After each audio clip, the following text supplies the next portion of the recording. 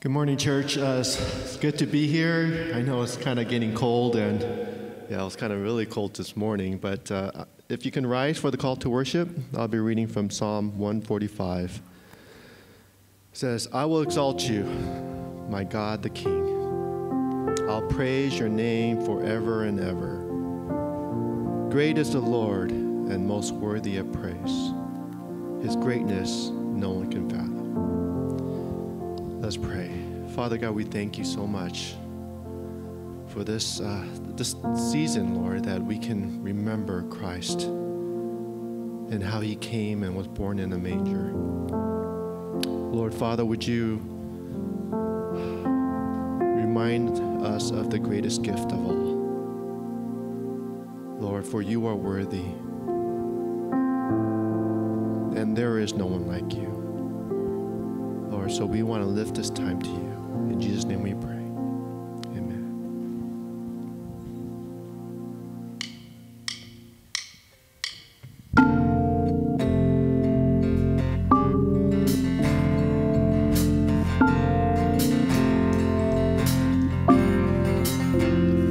Father, let your kingdom come. Father, let your will be done on earth as in heaven. Right here in my heart. Father, let your kingdom come. Father, let your will be done on earth as in heaven. Right here in my heart. Give us this day our daily bread. Forgive us as we forgive the one who sinned against us. Forgive them. And lead us not into temptation, but deliver us from the evil one. Let your kingdom come. Father, let your kingdom come. Father, let your will be done on earth as in heaven, right here in my heart. Father, let your kingdom come. Father, let your will be done on earth as in heaven, right here in my heart. Give us this day our daily bread. Forgive us as we forgive the one who sinned against us. Forgive them and lead us not into temptation, but deliver us from the evil one. Let your kingdom come. It's yours, all yours, all yours. The kingdom, the power, the glory are yours. It's yours, all yours, all yours. Forever and ever, the kingdom is yours. It's yours, all yours, all yours. The kingdom, the power, the glory are yours. It's yours, all yours, all yours. Forever and ever, the kingdom is yours. Father, let your kingdom come. Father, let your will be done on earth as in heaven, right here in my heart. Father, let your kingdom come. Father, let your will be done on earth as in heaven, right here in my heart. On earth as in heaven, right here in my heart.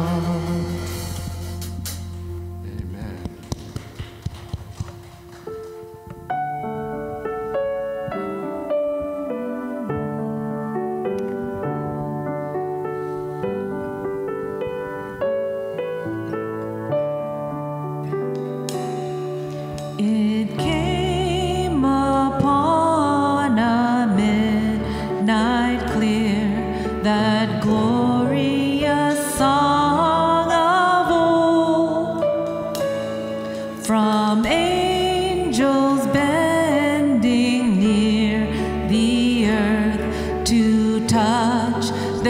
harps of gold. Peace on the earth, goodwill to men, from heaven, all gracious King. The world in solemn stillness lay to hear the angels sing. Still through the cloven skies they come, with peaceful wings unfurled, and still their heavenly music floats o'er all the weary world. Above its sad and lonely plains, they bend on hovering wing, and o'er its babble sound the blessed angels sing. And ye beneath life's crushing load, whose forms are bending low, who toil along the climbing way with painful steps and slow, look now for glad and golden hours come swiftly on the wing. Oh, rest beside the weary road and hear the angels sing. For the days are hasting on by prophets seen of old, when with the ever-circling years shall come the time foretold, when new heaven and earth shall own the Prince of Peace, their King, and the whole world sends back the song which now the angels sing.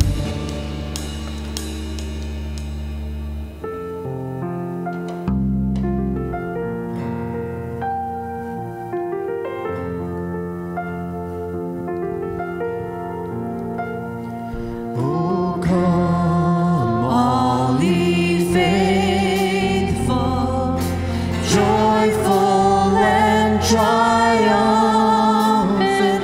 Oh, come ye to Bethlehem.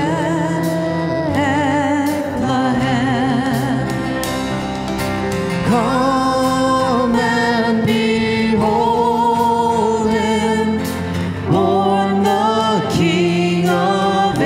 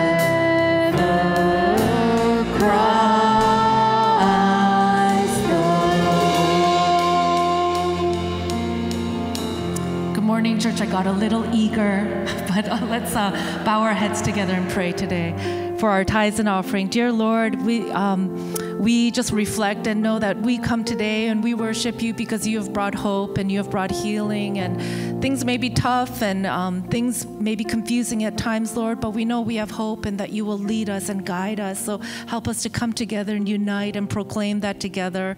And in this time, we just bring our tithes and offering to you, Lord, and we give it to you so that we can expand our part in your kingdom, Lord, and may it be for your glory. In Jesus' name we pray, amen. You may have a seat. And youth group, you are free to go to your classes today, so have fun. Just a few announcements. It's so great to see everyone. We have Trina here, who's visiting from Alabama and graduating tomorrow, so congratulations to you. And I know there's just a few of you that's been away, and we're just so glad to have you back. And it's been a few months, a few weeks for some people, so great to have you here. We are having our Charlie Brown Christmas special concert next week, so please be here. Bring your family and friends. It's our Christmas service together.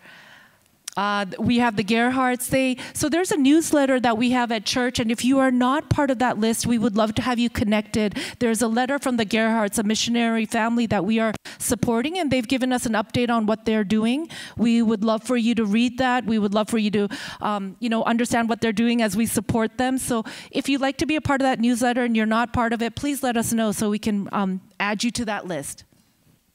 We have our monthly prayer meeting on Tuesday. That link comes out with that newsletter. We send out another message for that Zoom link to join us for the prayer meeting. We would love to have you come. We'd love to pray for you and just pray for this church. We have our traveling tumbler photo contest. There is a forms that went out so that you can vote. That voting ends on December the 13th. So please pick your favorite photo so the person can get their great gift card.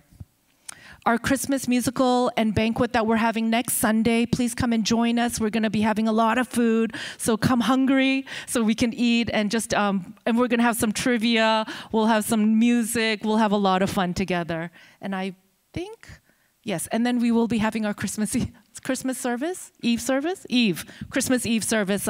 We know a lot of people are traveling, but if you are here, we are going to be having service together. And with that, Pastor.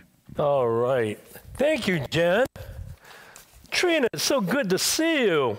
She came all the way from Alabama to see us. So it's good to have, because many people leave to go away, but a lot of people come because this is going to be the warmest area that you will find in the country short of Florida, right? So please come and invite your friends and family from out of town to come,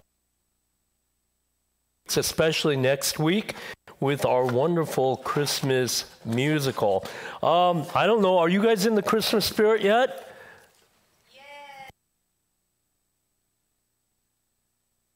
Yeah. It's so funny because the Quans we started off Thanksgiving by watching A Christmas Story, and then we advanced. It's going in and out, guys. Son's favorite, which is Home Alone. And probably sometime before Christmas, I'll see my favorite Christmas movie, which is Die Hard. Okay. How many of you knew Die Hard is a Christmas movie? Okay, yeah, it's a great Christmas movie. Okay. Anyway, one other thing. If you want to become a member of the church, I'll be holding a class on the 14th or 17th of January. And right now we have 6-7 people signed up. And so if you have been here for over 3 months or over 18, you've been baptized, you're a born-again believer, think that this is your church family and you want to be a part of it, just raise your hand. We'll get this clipboard to you. Anybody? I think I caught most of you already. Anyone? Going once? Twice? Okay. We'll leave it right here. All right. How you all doing? Good?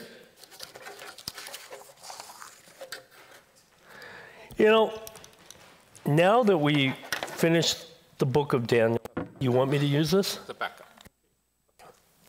Use the mic? Try without. If it goes out. Okay. Those of you who actually watch online, unfortunately, we weren't able to capture last week's sermon. the end of Daniel. So if you want, just call me and I will actually preach it to you in person. Okay? Yeah. Now if you finish the book of Daniel, I had an extra Sunday before official Christmas next week, the next 2 weeks, to preach on whatever I want. And guess what God laid on my heart for the last couple months? He wants me to talk about money. Now, there are several articles that came out the last few weeks that say that during the Thanksgiving season, that when you have family or mixed gatherings, you do not talk politics. Amen? Right. Because MAGA followers and climate change advocates do not mix. And it will ruin everyone's time and create a disharmonious gathering if you have a mixed group like that and talk politics. Well, in the same way, pastors are taught that we are called to preach about Jesus, right? We're called to preach about salvation, prayer, growing in the Lord. But basically, we're told as much as you can, stay away from the topic of money. The reason why? Number one, it's a sensitive subject for many of you. Some think that the church is all about money, so talking about it just reinforces that. Number two, many feel guilty that they should give more. Oh, I have to multitask. Yes? Use this? Okay. Many feel guilty because they know they should give more, and by talking about money in the sermon, you're reminded that you're not fulfilling the mandate to give your offerings and tithes. By the way, do you know there's a difference when it says tithes and offering? A tithe is a 10%. That's what we're called to give. But an offering is above and beyond 10%. And some of you are like, why would I want to do that? Well, we'll talk about that in a little bit. So that's the second one. And the third one is this. Some of you just think it's no one else's business but me and my family or me and my spouse. And so pastors avoid talking about money so as to not offend the congregation. So with that in mind, I decided that we're not going to talk about your financial giving. This week, this Sunday, this morning, we're going to talk about financial getting, okay? Financial getting. Now, next week, during our Christmas service, we are going to have our Christmas special, and we thank God for our own Karen Chow, who wrote this Christmas, a Charlie Brown Christmas, a play. And so it's an adaptation, and you are going to enjoy it. But maybe you didn't know that Charles Schulz also created a sequel.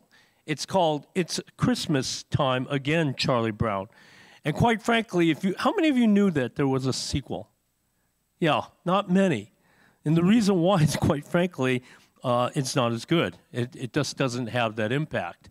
But I watched it a couple of weeks ago, and something came up in it that I thought was very interesting, a half-minute segue, which will show you in this scene that we learned that Christmas is not a season of giving. Christmas is a season of getting. Can you play that for us?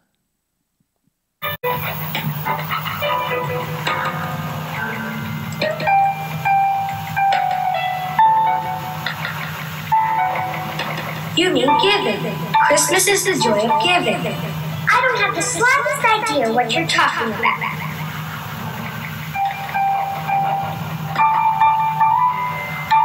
Giving. The only real joy is giving. Right? Wow. That's all. Christmas is not a season of giving, friends. Christmas is a season of getting. And we laugh at the interplay between Sally and Charlie Brown because we know Christmas is supposedly the season of giving, right? The Salvation Army bell ringers remind us of that every time we go to a grocery store. But if you and I are honest, since we were able to walk, and as we got older, everything tells us that Christmas is about getting. The Santa Clauses and gifts under the tree and grandparents giving us money. And the thing is as we get older, we learn the idea of Christmas being about giving. That's when we learn, as we get older.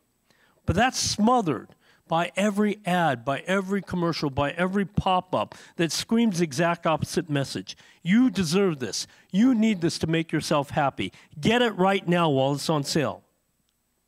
And so we continue to learn that Christmas is really about getting, not giving. Before we have a white Christmas, we have to get through Black Friday. Amen? It's hard.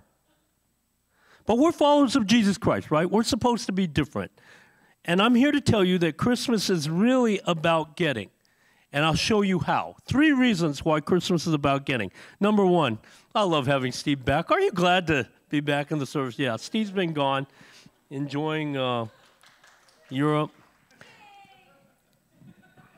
And you know what? Steve is enjoying the season of getting because he's getting our dog for a little bit during the Christmas vacation. So thank you very much, Steve. Your reward is in heaven. All right. Christmas is a season of getting. Number 1, Christmas is about getting because what? God first gave to us. Matthew 2, 9-11. Now put yourself for a moment in the Christmas story, okay? Magi from the east ascertained the time and place of the birth of Christ. And knowing that it's somewhere in Palestine, they go to the local magistrate, King Herod, and ask him for directions. And you see the text up there. After they had heard the king, they went on their way, and the star they had seen in the east went ahead of them until it stopped over the place where the child was. And when they saw the star, they were overjoyed. On coming to the house, they saw the child with his mother Mary, and they bowed down and worshipped him. And then they opened their treasures and presented with gifts, gold, incense, and myrrh. Now, you all have heard this story. I'm almost sure you have. But let me dispel 3 myths about these men, okay? Something that's been locked into our brain that's not true. We have that song, right? We Three Kings of Orient are. Guess what? They're not kings. They're magi. Magi, as in short for magic. They were astrologers. They were pagan priests.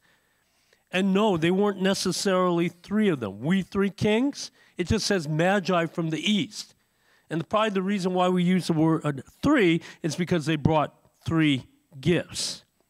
And finally, we always remember the scene in the Magi, right? With the Magi, they're presenting their gifts to little baby Jesus in the manger, and he's surrounded by angels and farm animals and maybe a little drummer boy. But Matthew 2 tells us that wasn't the case, because it says they went to the first family's home. And because Herod was willing to kill all the boys 2 years and under in Bethlehem, we can ascertain that maybe Jesus was up to 2 years old at this time. So that dispels that picture. But regardless of these so-called myths, the reality is still that the Magi came with precious gifts for the child. So what does that tell us? It doesn't tell us that Christmas is about getting, right? It seems to be about giving. Because they met, but they did. They actually did. Not only, I'm sorry, I'm kind of flubbed up here. They seem to give us the example that Christmas is about giving, right? Because they came with these very expensive but prophetic gifts, because each one represented an aspect of God. The first is gold, which represents the Lord's deity. Before he was that baby, he was God in heaven in the past. The frankincense was a precious perfume, speaking of the fragrance of his life and what he would live during that time. And finally, myrrh was used for embalming, which would represent his sacrificial death. So the Magi seem to show us that Christmas is about giving because they gave these incredibly precious gifts. But I tell you, it's not. It's about getting. How? Because they met and experienced the Son of God, the Messiah, the Savior of the world. And these pagan magicians bowed before him and worshiped him. And so that little baby gave more than they could ever give. They got eternal life. It wasn't their sacrificial gifts to him that were important. Rather, it was a sacrificial gift that the Son of God would give not only him, but all of us. And Jesus made it very clear throughout his ministry that money and precious gifts are so inconsequential. Remember when we went on the series on the Sermon on the Mount? You can't serve both God and money.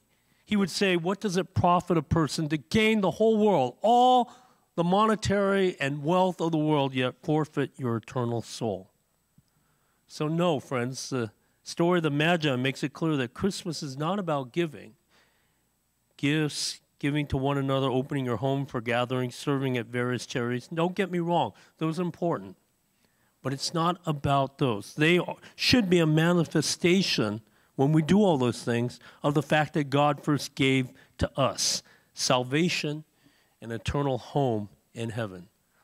So first of all, Christmas, we are offered, we get eternal life. But there's a second thing that Christmas offers us. And it's this.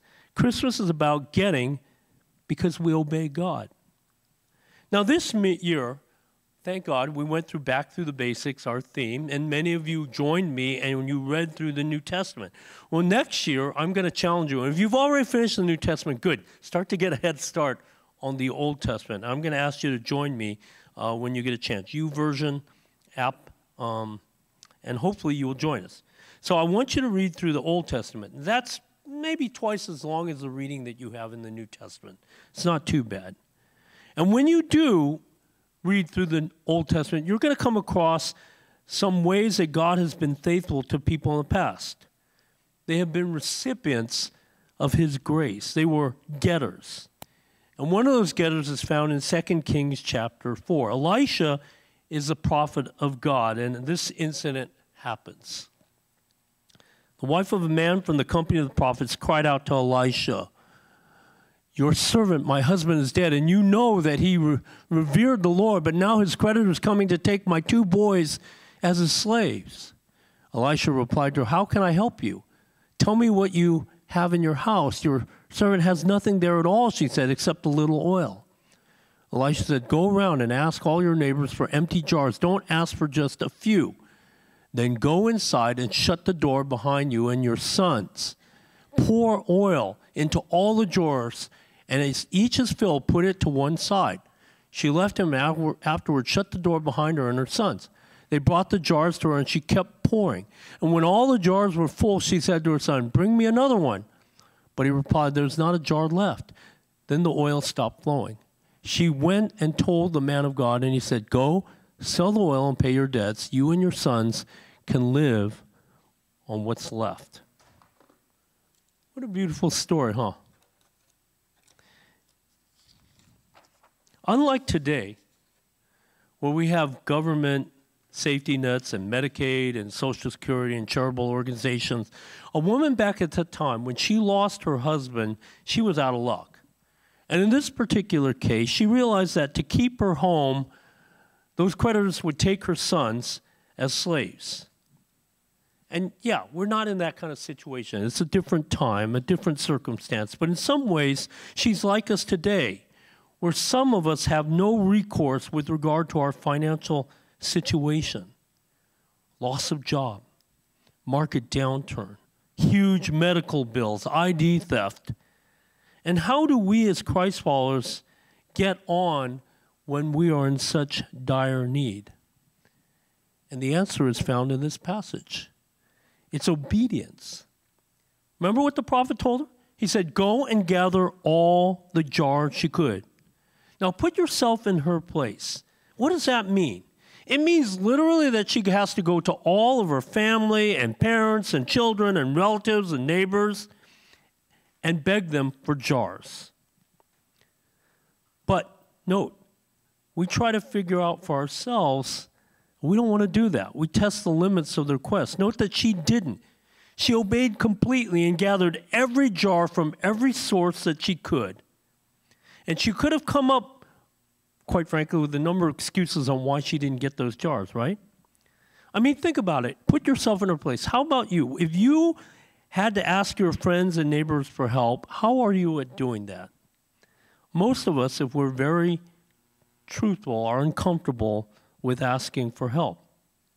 It might mean needing a ride or babysitting a pet. Thank you, Steve.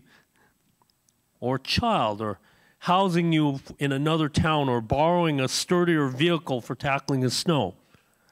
And if you're like most people, we just don't want to do it. And I thought to myself, why? And I came up with 3 reasons. You probably could come up with more. Number 1, it's embarrassing.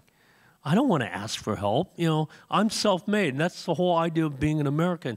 We can do it ourselves. So it's kind of embarrassing to ask for help. Number 2, it's humbling. It means that someone else has to take care of your needs. And we're so proud we don't want to ask for that help. And number 3, and I've heard this one a lot, well, if I get help from them, that means I owe them in return. And so the woman could have used any of these excuses, but she obeyed completely. And God uses the prophet Elisha to help this woman get. But in order for her to receive financially, she needed to obey completely.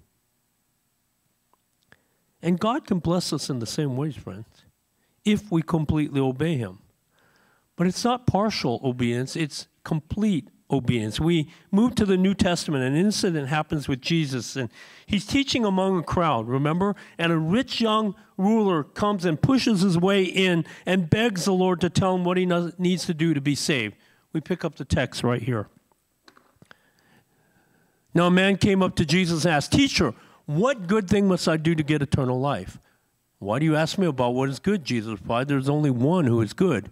If you want to enter life, obey the commandments." And of course, this young man says, "Which ones?" Jesus replied, "Don't murder, don't commit adultery, don't steal, don't give false testimony, honor your father and mother, and love your neighbor as yourself. All these," the young man said, "I have kept since my youth. What do I still lack?" And Jesus answered, "If you want to be perfect," that means whole, mature, "go sell all your possessions and give to the poor, and you will have treasure in heaven. Then come follow me." And when the young man heard this, he went away sad because he had great wealth. Why wasn't this young man blessed, friends? Because he only partially obeyed God. He could brag that he kept 5 of the 10 commandments. But he didn't keep all of them. Which 5 didn't he keep? The first 4, all having to do with God. Put the Lord your God above. Don't use his name in vain. Honor the Sabbath. He did not honor the Lord God. He did not put God first. And there's only one of the last 6 that he didn't do. And it was the last one. You shall not covet. What does covet mean? It means having more and more of what you and I have enough of already. This wealthy young man had more than he needed, but he was still coveting. There was one other interesting thing that Jesus put in there. Did you catch it? The last one, and love your neighbor. That's not one of the 10 commandments, but that's the universal command. Love the Lord your God, love your neighbor as yourself. And so it was very interesting because the Lord only gave him 3 simple, direct commands. Sell all your possessions. He couldn't. He could not because he was coveting. Give them to the poor. He didn't because he didn't love his neighbor. And finally, follow him. And that would have had to do with following God, loving God. And because he couldn't do the first, which was what? To give his money away, he couldn't fulfill the other 2, and therefore he walked away sad and he missed salvation. And that's why Jesus says it's so difficult for the wealthy to get into heaven. And the irony is when you and I think about the wealthy, we come up with the Jeff Bezos and Warren Buffetts and professional athletes. Those of you who follow athletics, Shohei Ohtani, he got the largest contract ever in Major League Baseball. $700 million. That's ridiculous. And so we look at them and celebrities and politicians, you know, and this isn't a dig, but all these politicians, they didn't start off as millionaires, but somehow after 2, 4, 8 years, 10 years, they become multimillionaires. How does that happen? It's not on their salary. But the thing is, these people are not the wealthy, friends. They're the uber wealthy, okay? They're the ultra wealthy. And what you and I have to realize is that if you are middle class, and I went and looked it up this morning. Do you know what middle class is in America? A middle class person today makes a family, not even a single person. A middle class family today earns between $50,000 to $90,000. If you're upper middle class, you're from $90,000 to about $170,000. Most of Americans, by the world standards, are wealthy. And yet studies show that the poor of the world give a much higher percentage of their income than the wealthy. And why is that? It's because if you make $2,000 a month, it's easier to give $200 than if you make $20,000 a month and give $2,000. I don't know why, but I can tell you, I don't know where Shohei Ohtani is. He might be even a Christian. But $700 million, how much of that would be given away to charity? $70 million. How many of us think that Ohtani will give $70 million? Not likely. And we could look at others. We could look at the Trumps. We could look at the Obamas. All of them say they're Christians. But if, and I did this for my son. He actually had, a calculator. I go, so son, if someone earns $1 billion, how much would they tithe? He goes, $10,000? Come on, son, you can do better. 100,000? No. Million? No. 10 million? No. $1 billion? $100 million. I guarantee you there are no billionaires that give away $100 million. They just don't. They might at the end of their life as they're divvying up their wealth, but they are not giving it on a regular basis. It's hard when you're wealthy to give, but those who are of the middle and lower class proportionally give a greater amount of their income. But we're called to obey in our giving. It's called the tithe, the tenth in the Old Testament, and the offering in the New Testament. And this principle leads into our final point about Christmas being about getting. We get at Christmas because God first gave to us. We get at Christmas because we completely obey God. And thirdly, we get at Christmas because God wants to bless us. Will a person rob me? God says in the book of Malachi, yet you rob me. But you ask, how do we rob you, God? In tithes and offerings, you are under a curse, the whole nation of you, because you are robbing me. Bring the whole tithe, tenth, into the storehouse, that there may be food in my house. Test me on this, says the Lord Almighty, and see if I will not throw open the floodgates of heaven and pour out so much blessing that you won't even have enough room for it. I remember attending a Catholic church with my cousin and was fascinated by all the rituals that happened during the service. Many of you come from a Catholic background. You know what I'm talking about. When the offering tray was passed around, my cousin gave her young daughter $1 to put in the offering. And while we might smirk at that, I got to remember when I was 8 years old and my mom gave me 2 quarters and I went to the Catholic church with my cousins. She said, you can keep 1 quarter to buy candy and the other one to put in the offering plate. And so what did I do?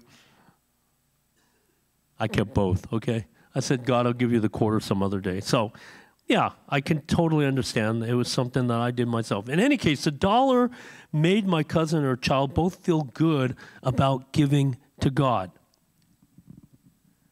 But even then, when I watched, this was what I was thinking. It's just a tip. And I'm here to give you a revelation that may make you feel uncomfortable, and I'm sorry if it does, but it's the truth. Maybe you've noticed if you come to our church for any length of time, we don't pass an offering plate. We don't. So how do the lights get paid, the rent, and I get us out? How does that happen without passing the offering plate? And the reason why we don't pass an offering plate is because, number one, if you're new or here, or maybe you're not a Christian or whatever, and you've been forced to come or whatever it is, we don't want to give you the idea that maybe you already thought. The church, it's all about money. And so a message on money or the offering plate going by will reinforce that. Number two, members should only give because they know their members and that's what they're called to do. We don't want to force individuals who are visitors and others to give. And number 3 is what I just said, to avoid you tipping God. Now, here's how that works. Let's say during this Christmas holiday, you take your family out for dinner, right? Could be jin shabu, the keg, kai, teppanyaki, benihana, whatever it is. And what will happen at the end is you will either voluntarily or you want to do it, give a tip between 50, and sometimes they put it automatically in automatic 18%. 15, 18, 20, 25%, right? So on a $300 dinner, which if you've gone out to eat now, that's not outrageous. A $300 dinner means a $60 tip. And what's interesting is the idea of tipping has become quite notorious lately. Because before COVID, if you all remember, normal tipping was like 10%. And if you were incredibly generous, you might give 15. You all remember those days? But through COVID, we wanted to help these organizations and these people and the employees. And so many of us gave more, 15, 18, 20, 25% as a tip. But what happened is after COVID lockdown and now everybody's back in the restaurants, so I'm still amazed, guys, with inflation the way it is and everything, these high-end restaurants are packed. People are now being asked to continue to tip. And it doesn't even start at 15, it's 18% and above. And what's happened is that there's a backlash. People are getting annoyed. I'm just going to get a Whopper with cheese and French fries and a Coke at Burger King, and I'm being asked to give a tip, right? I mean, it's like everyone is asking for a tip, and so people are getting really annoyed. And here's how I look at it. I don't know what you tip. I don't know who you tip. And quite frankly, you can tip whatever you want to whomever you want out there who serves you.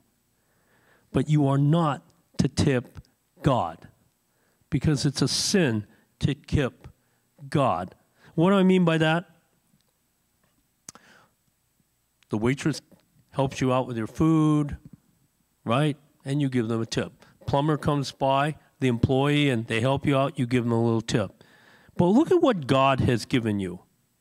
What has God given you? He's given you your education.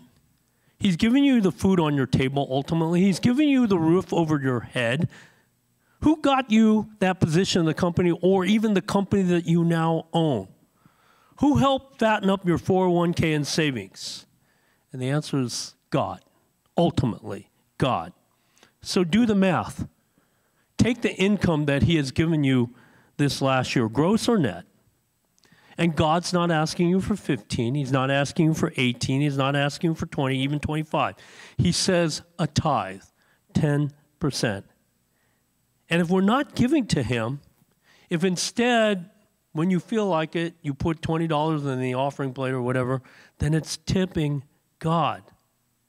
It's sad when the waitress at the keg makes more, it gets more than God. And so it's a sin when the offering that we give to God is not a sacrifice, then it's just tipping God. And you and I know this to be true. So how come some, I don't know, maybe none of you, but how come some of us are not willing to tip? And by the to tithe. And by the way, the national average of giving in the church, all churches, is 2%. Okay? So what does that mean? There are people who are tithing, but it also means there are people who are giving nothing, right? But the average is 2%. So I'll give you the answer on why I think people are not tithing. But I'm going to do it by way of illustration. My daughter, Bethany, my oldest at the time, I don't know what, we had a jar in her nursery, right? And that was then when I used a lot more cash. Anytime I had coins, I threw it in that jar. After about, I think she was 6, 7 years old, that jar was full. Quarters, nickels, dimes. I mean, it weighed 10 pounds. It was a lot of money. And we had a missionary in our church. His name was Homer. And my daughter called him Uncle Homer. And he was going to China. And she said, Daddy, I want to take that jar and I want to give the money to Uncle Homer. I even was taken back. I go, man, we've saved this for 8 years. This is yours, honey. But she said, no, I want to give it all to Uncle Homer. And so I counted all up, which took a lot. And I can't remember how much. It was a lot of money. Relatively speaking, for an 8-year-old, it was a lot of money. And so I have a picture of it, but it was great. She's standing next to Homer with this jar of money, and he just thanked her for it. That was my daughter at 8 years old. If she had that jar right now at 21, and I'm talking about her, and please forgive me, daughter, for talking about you, I'm almost sure she would never give that money away. And the question is this: why was she able or wanting to give it when she was a little child and made no money and give literally all her money versus when she's older and just now starting to work and doesn't want to give up anything? And I think the reason is this: we now begin to understand the value of money, and we want more and more of it, and we're not willing to give it. Whereas when she was a child, who did she trust to take care of her? Us. And here's the irony of it. By her giving that jar of money, does that mean she's poor? No, because mom and dad are taking care of her. She can give all of the money she has away. She will always be taken care of because we're her parents. And by the way, this is a clincher. Because she was so generous, it made me and my wife more want to give her more. And the same principle works for God. It's funny. The more generous we are, the more we give, according to this passage, God wants to bless us. But he can only bless us, and this is why I don't like holding the microphone. He can only bless us because we have our hands open to him. But if our hands are closed, right? If our hands are closed, he can't put anything in them. So the question is, do we go to God with our hands open? And so I learned this lesson as a baby Christian. I became a Christian at 21 years old. And that was also the year I graduated from college, 1982. And it started with a salary of $18,000. You're like, wow, that's nothing. Yeah, well, this is 1982, okay? I was a trainee. And God took care of me during my career. This was before automated tellers and automatic payments, deposits and everything. And I remember I get twice monthly checks. They gathered up on my dresser because I didn't need the money. God was taking care of me. I didn't even need that much money. And I remember at that time hearing the idea of a tithe. And, I'm pretty good at math. If I make $18,000, how much is that per month in a tithe? Oh, come on, you guys are smarter than that. $150. Well, I never gave anything to God before. So I said to myself, well, $150 is a lot of money. So here's God what I'm going to do. I was working this out with God. I'm going to start, God, with $50 a month, okay? And I'm going to raise it $10 a month, God, until I hit the tithe. Is that okay with you? It doesn't matter what you think. That's what I'm going to do. And so I was faithful to God to give $10 more. If you do the math, that means that within less than a year, I should have reached the tithe, right? I didn't. Why? Because as I faithfully said, I will help you, God. I will give to you, God. I got a promotion. And then I got a raise. And then I went through evaluations, and the company gives a rating of 1 to 5. Only 5% of employees get a 5 every year. And I'm thankful. I got 2 5s in a row, which meant my salary bumped up. It took a long time before I hit the tithe. And then at that point, I realized, God, I'm going to keep giving. Then what happened? God calls me into ministry. I go part-time in my job as a senior financial analyst. And so I said, God, I'm not cutting back my tithe. And I kept giving the same amount, even though it wasn't a tithe anymore. And then God opened up an opportunity to buy a home. Well, I found out with my salary, the mortgage would be 40% of my gross. So that left essentially about enough money for top ramen every night, if I kept up my tithe. And I said, God, you gave me this home. I'm not cutting back. What happened within the next 6 months? I got a promotion at work. They started paying interns at my church. I got a roommate, and all of a sudden, what was a really hard thing to make, that mortgage became less than a third of my income. And so God continued to bless me. And then I moved here in 1993, continued to do what God wanted. I got married to Kathy, and we definitely made more money. We kicked up our tithe and offerings, and then we kept continuing to give more and more. Then Kathy went to part-time a year and a half ago, and we told God we're not coming back. So it's not just the tithe anymore. And here's the deal, and I'm sharing this by way of testimony, not how great I am, just showing how faithful God is. Here's the cool thing. We give more. And some of you might say, well, don't you have kids that have to go through school? Yeah. Don't you have medical benefits? You don't have medical insurance? Yeah. I'm going to trust God. He said he will be faithful and will give when we need to give. So we will continue to give more and more because that's what God wants me to do. And I believe that God will bless us. Now, I want to say one thing about this.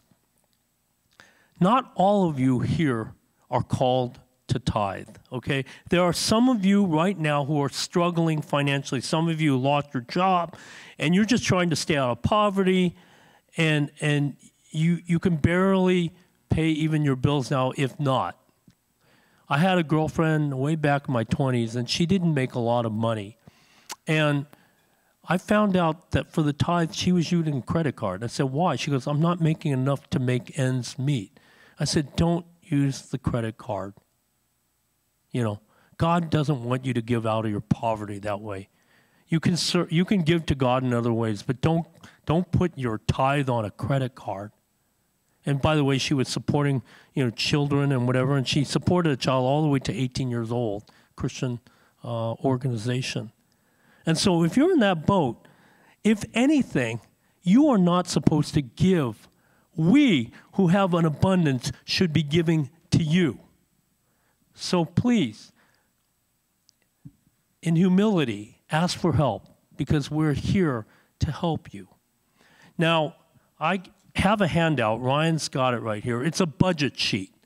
And if you look at this budget sheet, you can get an online soft copy, but I have a hard copy for those of you who don't like to print out stuff. Ryan and Lydia here, if you want a hard copy, just raise your hand and they'll pass it out to you. Anybody? Hard copy? I didn't want to kill a lot of trees, but if you want a hard copy, you can take a look at it. Notice what it says at the top, gross income. And the next line after that is tithe, 10% of your gross income. If you can't handle it, net income, if you still are like me and you want to start off even $50, whatever it is you want to commit, it's not just by chance what you give to God. You actually intention to do it, put it down. After you put that tithe, your expected federal taxes, expected state and local taxes, medical, dental insurance, others, and total it up. And that is your net income. Then when you go down from them, you're going to see what we call our fixed expenses, your rent, your mortgage, stuff like that. And you put those in, insurance and everything. Put that all in. Then you have what we call discretionary expenses. Those are not fixed. You can cut back the amount of food you eat. You can cut back the amount of recreation and holidays and vacation. And after all is said and done, you net it out, and whatever it is, if it's in the black, and God willing it's in the black, that's your savings. That's what you can put away. But see, if you have your tithe in there and you still have savings, I guarantee you God will give you even more than you ask for. How do I know? Because that's what he was saying to the rich young ruler after he left. He didn't hear these words, but this is what he said. I tell you the truth, Jesus said to them. No one who has left home or wife or brothers or parents or children for the sake of the kingdom will fail to receive many times as much in this age, right now, and in the age to come, eternal life. So guys, Christmas is not about giving, it's about getting. And I guarantee you, God will give you more the more you give back to him and others. Let's pray. Father, as we share how much you have blessed us. I pray that, Lord, you would help us to be a blessing to others, to our church, to those who are in need, to just be thoughtful and care. Not because, Lord, we feel guilty, but because that's what you want and desire of us. And as we do that, Lord, I know we'll get, because your word promises we'll get. And maybe it seems selfish to think like that, but Lord, we just thank you that you are a heavenly Father who says, I love my children, and I want to give them and lavish on them all of my blessings. And how many of us, Lord, who have accepted Lord Jesus Christ would not say our eternal salvation is worth whatever we're willing to give? So I pray, Lord, that we would be more generous people, not only with our finances, but with our time and our abilities to be a blessing, to be salt and light in this world. We thank you in Jesus' name. Amen. Amen. Please stand if you're able.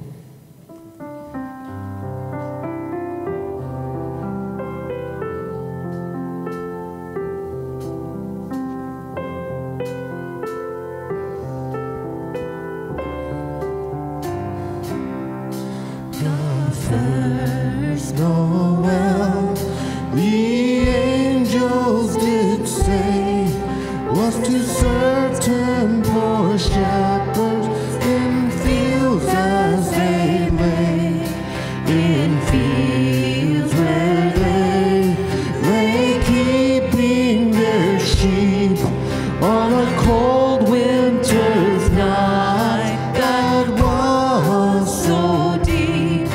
Noel, Noel, Noel, Noel, born is the King of Israel.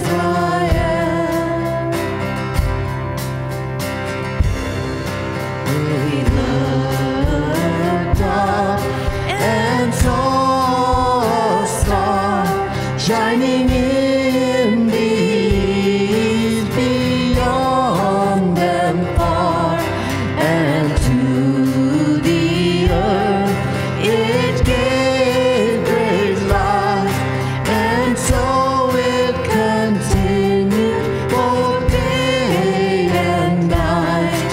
Noel, Noel, Noel, Noel, born is the King of Israel.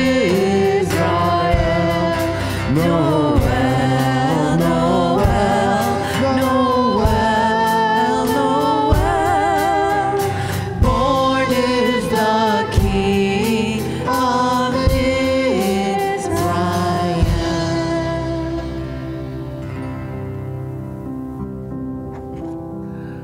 Amen. And by the way, when you give as a family, it should be something in agreement between the husband and wife. You don't want to cause discord, okay? So discuss it among yourselves before you give. All right? Amen? Amen. All right, let's pray. Father, thank you for this time. And Lord, we know that you will more than take care of our church, Lord, and the finances. But I pray that everyone would see the blessing of serving you, of loving you, of praising you, and yes, giving to you. We just thank you, Lord, for this time. Be with us as we fellowship together later. In Jesus' name, amen. Have a great day in the Lord. You got to come back next week. Bring your families and friends. The kids are awful cute. And it's only a 10-minute sermon next week, okay? So you got to come for that one too. All right. Let's all meet in the cafeteria and enjoy each other's company.